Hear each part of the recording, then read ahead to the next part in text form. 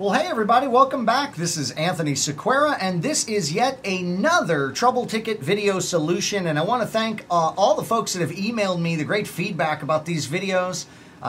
So glad that you're enjoying these video solutions to your Trouble Ticket homework.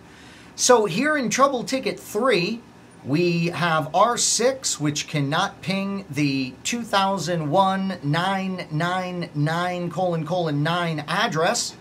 And for those of you that wanted to see a top-down type of approach using Quickfire, let's go ahead and do that today. So we'll go ahead and go top-down. First thing I'm going to do on R6, of course, is I'm going to make sure that it is truly a problem. So let's make sure the ticket is truly an issue. So we are going to try and ping that address and no valid route for the destination. Okay, so we are lacking a route. In a top-down Quickfire approach, we're going to go right to Show IPv6 EIGRP Neighbor, and we see we don't have a neighborship.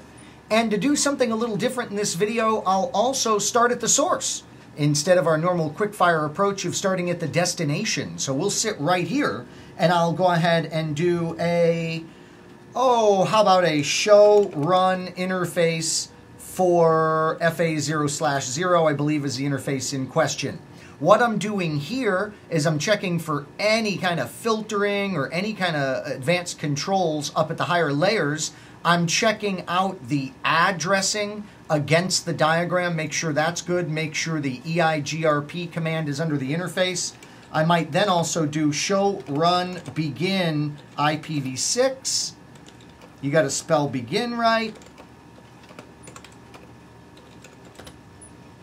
What I'm doing here is, that's not what I wanted to do. How about this? Show IPv6, begin IPv6 router. There we go. I want to look at what's going on under the routing process. We can see it is not shut down. That's good. So from a top-down perspective, things look pretty good here on R6. We'll wrap it up with show IPv6 interface brief.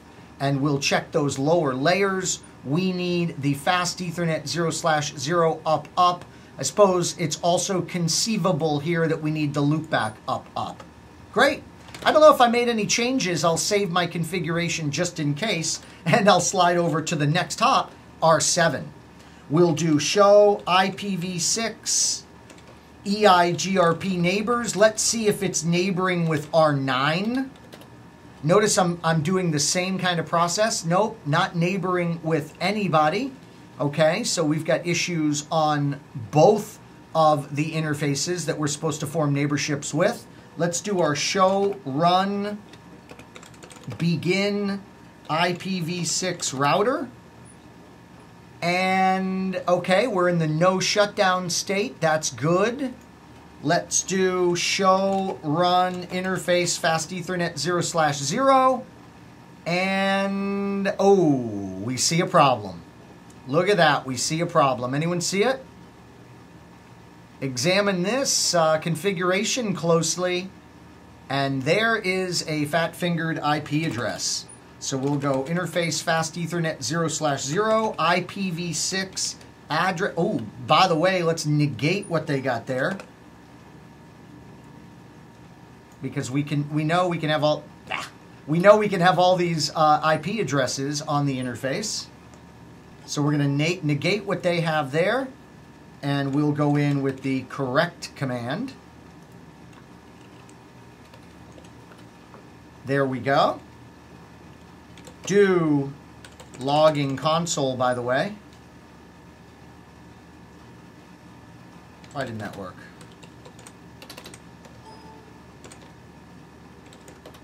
All right. Show IPv6 EIGRP neighbor. Still nothing. Let's do a show run interface fast Ethernet 0/1. How is this checking out? That looks good. Show IPv6 protocols. This will give us more information. Let's make sure nothing strange is going on under here.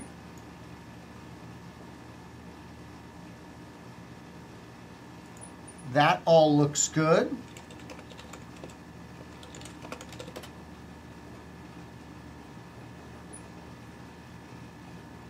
Wow. All right, well, you can't just sit there and stare like I'm doing. Let's go over to R9 and keep troubleshooting. Yeah, I wanted a show run. And it must be 0/1. All right, that looks good.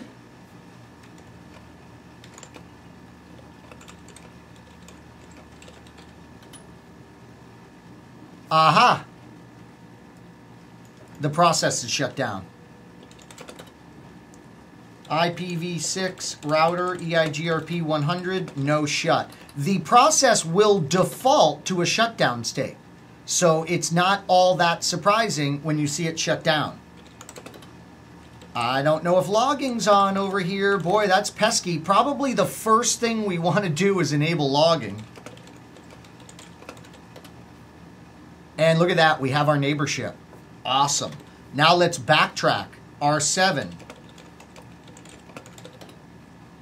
All right, so all we have left is one neighborship here with EIGRP, and that is between R7 and R6. Show run. Let's look at that EIGRP config again. Yeah, that looks good. That looks good. Let's ping our neighbor.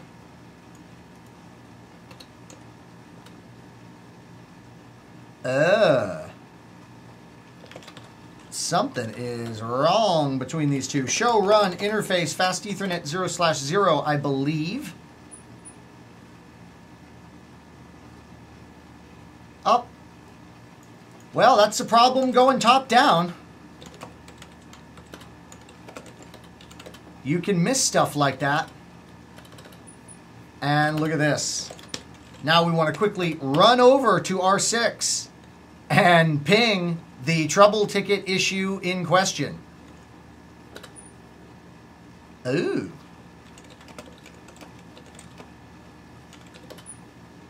All right, we're neighboring with everybody.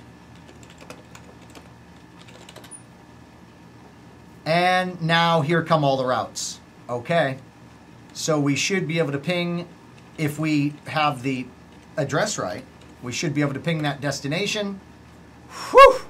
And we're good. So a little bit of a different approach here. I went ahead, I don't think I liked it.